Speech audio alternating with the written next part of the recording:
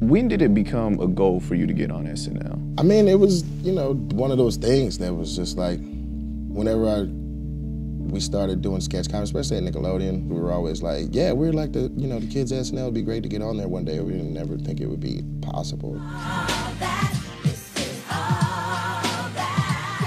Looking at the show now, the show looks a lot more like All That did back in the day. Yeah, just in terms of, it's young and it's really diverse. Mm-hmm. Yeah, it's young and very diverse. Even behind the scenes, like they hired a bunch of new writers and like, it's very mixed cultures. It's very cool. What do you think that's going to do for the show? I mean, it can only be, you know, a positive thing. You know what I mean? It's gonna, you know, the people that loved the show before, it'll still be that same show. It just has like all these new things to present to people that they might not be aware of or even know about. What was it like when you first started?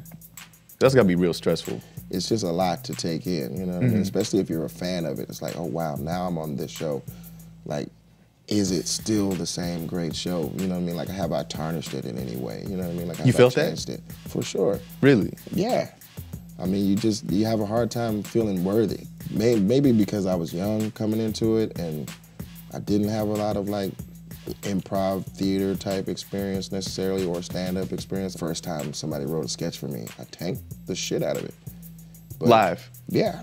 I mean, live enough, it was at dress rehearsal. It was just like this random bellhop character. Okay. And then I had this one line that I flubbed like super hard. I didn't even get the line out. I flubbed it that hard. And it was so quiet. You could just hear this one lady like above in the balcony in the audience like, oh. Yeah, because I mean, it's an environment where if you don't have material that somebody feels like can make the cut, yeah, you're just not on the show that week. For sure. That happened, you know, a few times. Really, where you'll have a couple things and they both get cut, you know what I mean? And then you're left with nothing, basically, just waving good nights. Like, thanks for coming out and enjoying everybody else. So.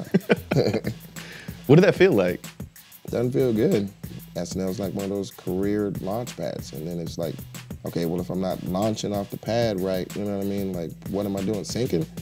That's not a great feeling. It's definitely like sink or swim and you want to swim. Like, I know how to swim. I can swim on my back. I gotta ask you, what's it gonna take for us to get a full length What Up With That? Just half hour. Oh, like its own show? Yeah. That would be fun. Nobody's ever brought that up. Like some people are like, would you make that a movie or whatever, blah, blah, blah? Movie works. I don't know, whatever. Show works. What's it gonna take? Somebody to spend the money on it. Like whatever, like we'll write that up, that's easy. It'd be super fun. But yeah, you know, we have to bring all those elements back. Like we need Sudeikis, we need Fred, you know, we need Bill Hader. You gotta have the whole crew back to do it. Yeah, those are like the elements that make it what it was. You've been on, is it season 15 for you? Yeah, 15. What keeps you here, man? Because like I said, it's a grind, and you're like hustling all the time just to get stuff on, it sounds like. It sounds stressful. Yeah, and I get that. And, you know, a lot of that is what you put on yourself, in my opinion, because it's not like you're the only one up there. You know what I'm saying? It's lots of, you know, hundreds of people up there.